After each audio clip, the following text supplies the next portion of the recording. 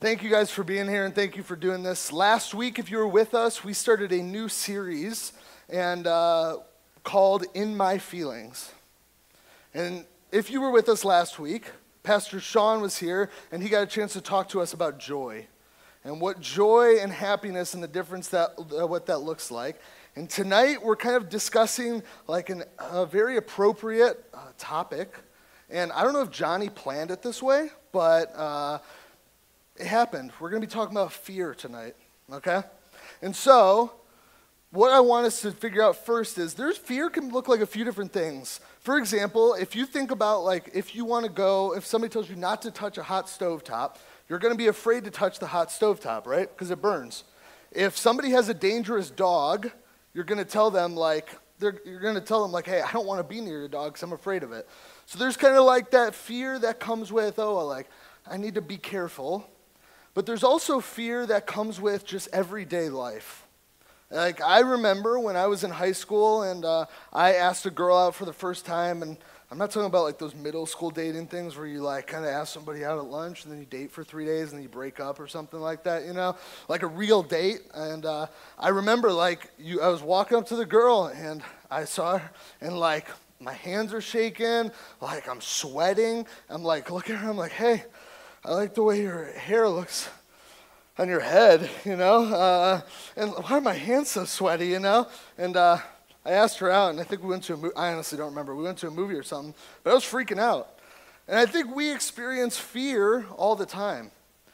But it's hard to put a definition on what fear actually looks like, and also what it looks like to wrestle with fear and to figure out how fear affects us as Christians. And so today we're going to dive in and see what fear actually looks like. And the first thing I want to establish is, do we experience fear? Is fear something like that we actually face, or is it something that's just kind of blown out of proportion? It happens, or maybe we think about it in certain contexts, but it's really not that big a deal. So I want to establish where we're at with that. And I think when we consider fear, we're often thinking of the umbrella with scary movies or haunted houses or things like that. And the thing that happens with those is that adrenaline rush. Has anybody been to a haunted house this year? Anybody? All right. So if somebody jumps out in front of you, you're probably going to jump. You get that adrenaline rush, and it kind of feels like a slap in the face. And there's these spikes of chemicals in your body that are going off, and they're saying, all right, we got to do our fight or flight response. We got to do something with this. And we call that fear. There's actually a podcast out right now. It's kind of in the middle of its releases. It's called Be Afraid. It's from a group called Christianity Today. And what they do in that podcast is they are examining horror movies and how they relate to the world and Christian faith. And I love scary movies. I watch a lot of scary movies in October. I like being scared, so there's something fun about it. Some of you guys are probably like, that is crazy. You're a crazy person. But I love it. And when we think about those things, he says that when we look at these, it really isn't fear, but when we experience jump scares or things popping out at us, that's really just our body reacting to it. What real fear looks like is when things feel dreadful, when things feel really scary, really nervous, things feel dark, there's a lot of hard things that are coming, and you just don't know what to expect. That's fear. To have the unexpected and to have an environment where the pressure of the world around you helps you to experience the darkness that comes with that. There's a sense of terror that comes with it. And so, is that real? How is that real to experience that? Would we say that's fear? And I think when we watch movies or if we go to haunted houses, a lot of times those are temporary. Maybe you watch it and you have a nightmare that night or something, but most of the time after a day or two, you'll forget about it. So when it comes to fear, I don't think that it's just scary movies. I don't think that it's just scary movies. But we have to realize that the world runs on fear. That there's more to this. That when you turn on the TV right now, you will probably see tragedy. Right now, whether it's Palestine, Israel, whether it's sickness, maybe it's global warming, maybe you turn on the TV to a news station, or your parents do, and they're talking about how to deal with some of the social problems that are happening in the world or the country right now. but the world loves to market fear. The world, the internet specifically, likes to sell you on fear. Because when you're looking on Instagram, or if you're scrolling through TikTok, sure, like there's the things with the puppies or like the cute little things that are happening, but more often than not, the thing that you're going to click on or that you're going to sit through the whole video is something that's hard or scary, something that is difficult, something that you don't necessarily understand or want to be true, but you're willing to watch it because I want to know what's coming. I want to know what's happening. God never intended the world to be this scary place, this place that is full of sin and darkness, but it is. The world can be a harsh place, and I think a lot of us know that. And some of you guys, maybe it's not even on TV, maybe it's just going out to school. Maybe it's scrolling through your Instagram with the people that you follow. Maybe it's just a mental health thing. Maybe me talking about this has caused anxiety to bubble up in you. But the world can be a scary place, and the world loves to market on fear. So if we think about the world, I think there's one more step down that we can go. Because we recognize fear is in the world, and we want to blame the world, but I don't think it stops there. I think fear oftentimes is internal. It's something that we experience individually. More often than not, that's a fear of losing control. That's a fear of losing what we have control over. So whether that's the loss of control of the world around us, loss of control of the people around us, or even loss of control of our lives. Let me explain to you real quick. When I talk about the world around us, you can't control if somebody goes and they get wasted and they get in their car and they go for a drive and they T-bone you. You can't control that. That's scary. Or if we're thinking about we can't control people, you can't control people when you tell somebody a secret. Or if you want to go and break up with somebody, you can't control how they're going to react. You don't know what they're going to do. That when we think about ourselves, we can't control our salvation. That's not something that's in our hands. That's not something that we can necessarily control, that we could provide for ourselves. And then it starts to happen where you start to think about, well, am I really going to be with God for eternity? Do I really have life? Is the sin I have too much for God? And I just feel like I need to keep praying this prayer over and over and over again. There's a loss of control, and the reason you do that is because it feels like you at least have something that you can control. Fear is real. And if our internal attitude is to anything to say about that, then fear can control our lives. Fear can steer the ship. Fear can be the thing that's in charge of us. That's not good, but it can be. And I think we live in an age, and you guys specifically live in an age, where fear easily can control you because of what's being told to you, because there's all these different things and all these different standards, and there's hard standards to meet up with. Like if you go and you look on social media and you say, I want to look like that person, and you look in the mirror and say, I don't look like that person, what's everybody going to think of me? If you go and watch whatever trashy reality TV show is on right now, and you look at the people on the screen and say, should I look like that? But you don't. What are people going to think about me? That I'm failing in this class, and this is hard, and I want to get into college, and my friends are getting these acceptance letters, and I haven't gotten anything yet. What's wrong with me? What if I don't get into college? These things, these fears start to swell up in us. And if you let them, they will control you. Now, I hope that wasn't too much, but I think this is very real for all of us in this room, that we all experience fear in a certain way. And the Bible actually talks quite a bit about fear. The Bible talks a little bit about different aspects of fear, and so I want to make sure to address these different aspects. So, what does the Bible have to say about fear the first thing that it talks about is fearing the Lord. And I think we probably hear this a lot, right? We probably hear that you're supposed to fear the Lord, but what does that exactly mean? And here I'm going to throw up some verses for you guys to see where the Bible talks about that. So Psalm 111 says, "The fear of the Lord is the beginning of wisdom. All those who practice it have a good understanding. His praise endures forever." Proverbs says, "The fear of the Lord leads to life, and whoever has it rests satisfied. He will not be visited by harm." We just finished a series through the book of Ecclesiastes, and that book actually ends with this. It says, "The end of the matter, all has been heard. Fear God and keep his commandments, for this is the whole duty of man." So these passages kind of make it sound like we should fear the Lord, right? And the answer is yes, we should. God deserves to be feared, but not in the way that you probably are thinking about it. Not in the way of all the different ways that we've described.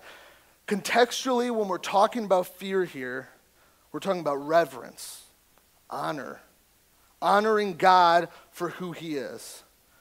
Fear God because you know who he is, that he's the great I am, that he's the perfect God, the giver of life, the offerer of salvation. But he's also the picture of justice and of judgment. Let me talk about it like this. When you think about a judge in a courtroom, you look at the judge and you probably fear the judge whether you're on trial or not because he has the power to make the decision for those that are on trial. Or if you think about a lion,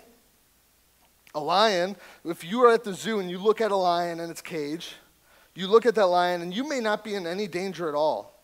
They're in that cage, they're there and they're sleeping like they usually do when you go to the Akron Zoo. But you know the power that they have. You know what they could do. And that if that lion got out of that cage, you probably would yield to it. You wouldn't try to fight it. That's what it looks like to fear God, is to say, I know who he is. I know what he can do. I know the life that he's given us. I know what his ability is. I respect him and honor him for that. And it also means understanding that you know who God is, that he is loving, that he's caring, and that he wants what's best for his people. So to fear God doesn't mean that you're afraid he's going to smite you or do something like that, take you down with lightning. What it means, though, is you understand who he is and you understand the judgment that comes with him. So the Bible talks about the fear of the Lord, but it also talks about the fear of the unknown. This is a different kind of fear that the Bible talks about. And I want to hit on a few passages that talk about this as well. So Proverbs says, "The fear of man lays a snare, but whoever trusts in the Lord is safe." The book of Isaiah says, "Fear not, for I am with you. Be not dismayed, for I am your God. I will strengthen you, I will help you. I will uphold you with my righteous right hand." 2 Timothy says, "For God gave us a spirit not of fear, but of power and love and self-control." And 1 John 4 says, "There is no fear in love, but perfect love casts out fear. For fear has to do with punishment. Whoever fears has not been perfected in love." Fear is not something that is for the Christian. As a Christian, we should not experience fear. I mean, if you read it, all of these verses and many more in the Bible tell us that fear is not something that we should be experiencing daily as Christians. Fear is something that we have been saved from. Fear is not something that we should be worried about. Fear is relegated to two things: Satan and man. These fearful things are not from God. They push us away from God. They don't point to God. They don't expose the love of God. And it doesn't expose the love of God in us. It rather shows a lack of trust in God. I remember when I came to faith. I was in 8th grade, towards the end of 8th grade year, and I was and still am a huge people pleaser. It's like a daily fight that I have. And I always want the people around me to be happy, because if they're not happy, then I'm probably afraid that they don't like me, and then it's just this whole spiraling. And so I had a lot of good friends that were in youth group when I was in middle school, and then I also had a lot of good friends at school. but those were two separate camps. Those were two different groups of people. And so there was one point at school, I remember there was a rumor that went around about me. I honestly don't remember what it was because it was a middle school rumor and it was super dumb. But for a middle schooler, those things are a big deal. And I remember all of my friends just stopped talking to me. They wouldn't say a word to me. And I was freaking out. I was like, what do I do? These people won't talk to me. I need to actually do something to make sure that they're happy. And so I'm trying to find all these different avenues, trying to set it up so that they won't leave me. But I was alone. I was afraid. I didn't know what to do. My anxiety got the better of me. And so at this point, I was scared. I was nervous. I was fearful. And I had to ask, well, what do I do? And so that leads me to my next point, is that we established that Christians shouldn't fear. But what I want to know is, are we allowed to experience fear? Are we allowed to experience fear? And I want to establish emotions are things that we will experience. You can't control when that emotion pops up. You can't just say stop that and it's going to stop, right? These things will happen. You will react to situations. And we all react differently, but you will react. And so my answer to this would be yes. With little asterisks in the corner there. Yes, you can experience that, but there has to be the question, what do you do with that fear? What do you do with that fear? Will fear be something that you let take control of your life? Or will it be something that you can look at and say, you have no control over me? If you let fear control your life, it will affect every aspect of how you live. School, friendships, relationships with your parents. As time starts to go on, money. As you start to think about what the future holds, when you're an adult, the decisions that you make. As you start to think about maybe getting married one day, who your spouse is going to be and what that relationship is going to look like. It will continue to develop throughout your life, and it will start to pull you down. It will drag you down, and you will have to navigate hard situations with fear, and that's never the answer. You could find everything that you want to believe in fear. That if you look to fear, it will give you answers, and those will be bad answers, but they will be answers. So when I was experiencing this moment in high school, I was so controlled by fear that I thought I was going to have zero friends. I thought nobody was going to talk to me, and I thought this was the end of the world. And all I wanted was more friends. I wanted girlfriends. I wanted these people that I could point to and say, this is my crowd. These are my people. I just wanted to be around those people, and the pressure was crippling. And I remember sitting in my bedroom and thinking, there's nothing. There's nothing. I don't know what I'm going to do. There's not another option. And some of you guys may be sitting in here at that point. Whatever your context is, you may be sitting in here and be thinking, there isn't any hope. I don't know what to do. That this is my last option, and I feel like I'm lost. That I feel like the end of all these relationships or the end of this situation is so far from near, I just don't know what to do. So as I close out our time, there has to be a resolution for fear. There has to be a resolution for fear. And if you're sitting here and you're feeling exhausted and you're feeling hopeless, I think that there is hope that is able to be there. The first thing that we have to recognize is what fear is. And it's a manipulation of yourself. I love the It movies, like the ones with the clown, the creepy clown, Pennywise, right? I think those movies are awesome. And there's a really important moment in those movies that is vital for the story. That Pennywise, this clown, is going after this group of kids. They call themselves the Losers Club. And what he does is he feeds off of their fears. That the things that they're afraid of, he will use and manipulate, because if they're afraid of those things and they give in to those fears, it makes him better, it makes him stronger. And what the kids learn towards the end of the movie is that they don't need to be afraid. That if they stop feeding this beast with their fear, then they could say, no, he doesn't deserve that. He doesn't need that. And all of a sudden, as they do that, you watch and Pennywise starts to shrink and he starts to get small and he starts to starve until the point that they think that they killed him. If you avoid feeding fear, it will shrivel up and die. But if you don't, it will control every aspect of your life. 2 Timothy again says, "For God gave us a spirit not of fear, but of power and love and self-control." You have the Holy Spirit. If you are a Christian, if you are following Christ, you have the Spirit. And the Spirit that God has given you is not one of fear, not one where you should be afraid, but of one that gives life, of one that gives hope, of one that points consistently to the gospel.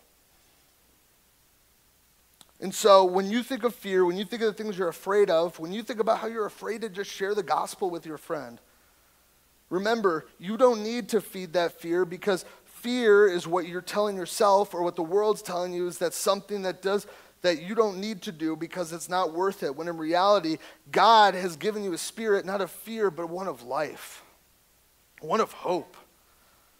Fear is manipulation from yourself, from your sinful heart, or from Satan himself. Fear is just manipulation. So if we recognize what fear is, we have to then recognize who God is. You have to recognize who God is. And he is the loving one who would give his life for you. God is the only one who is our hope. He is the hope.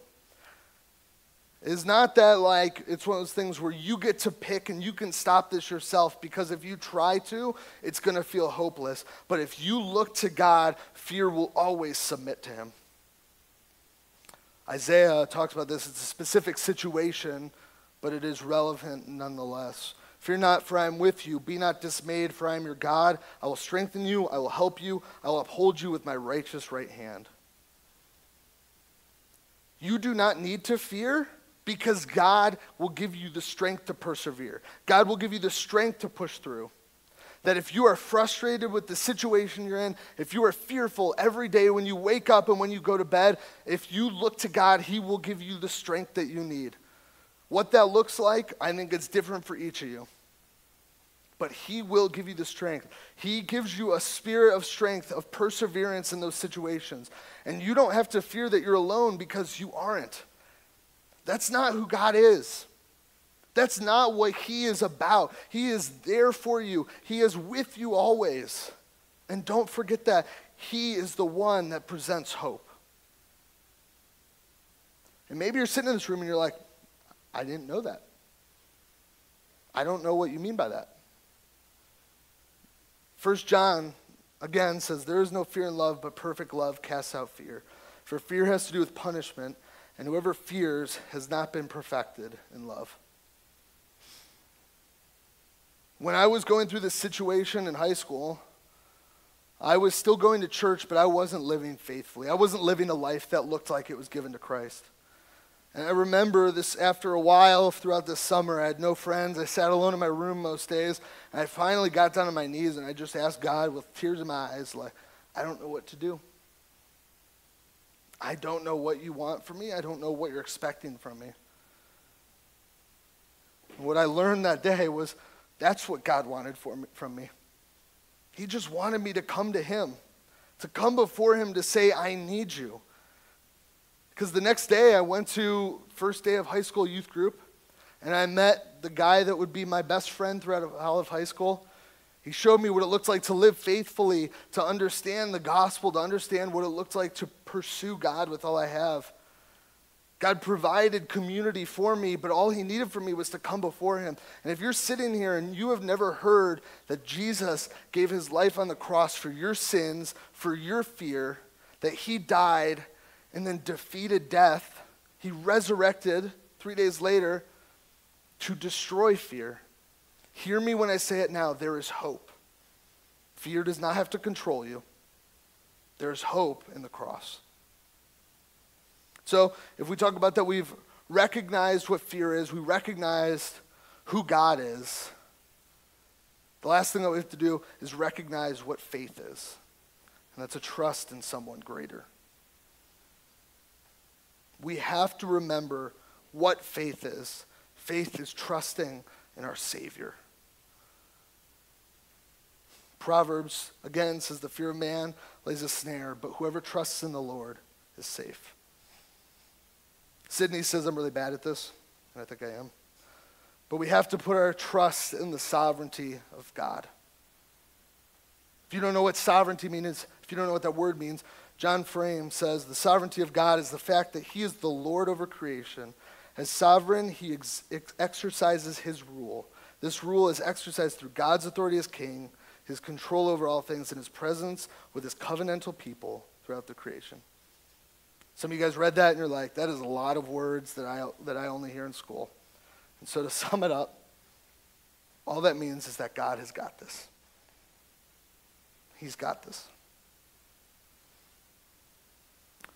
This is my second to last gather, which is pretty wild to think about. I mean, Johnny, we told you at the end of last school year that I was transitioning out into a new job. Now that Jake has started, I'm jumping into this next position at the church. And I'm excited about it. This isn't like, we need to get Alex out of the youth group kind of thing, you know, like he's got to get out of there. No, this was something that I felt God put on my heart, and I'm pursuing it, and I'm excited about it. But I'm also nervous. Like a lot of you guys that are sitting in this room, I've known for the last 4 years. Some of you guys I'm just meeting tonight. What's up? I'm glad you're here. But you guys are what's familiar to me. And I'm going to be jumping in something new, something different. And it's a little nerve-wracking. I'm scared. But in this moment, what I need to do is instead of give into that fear and let myself spiral out of control, I trust that God is sovereign and that he's got this.